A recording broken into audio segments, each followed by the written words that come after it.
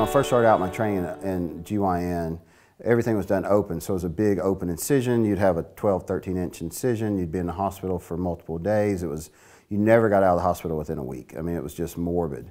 So then we started learning how to do laparoscopy, and laparoscopy was an extension. It helped us out, but then we got actually creative, and the robot came along. And the robot is leaps and bounds better for oncological surgery than some of the laparoscopic equipment.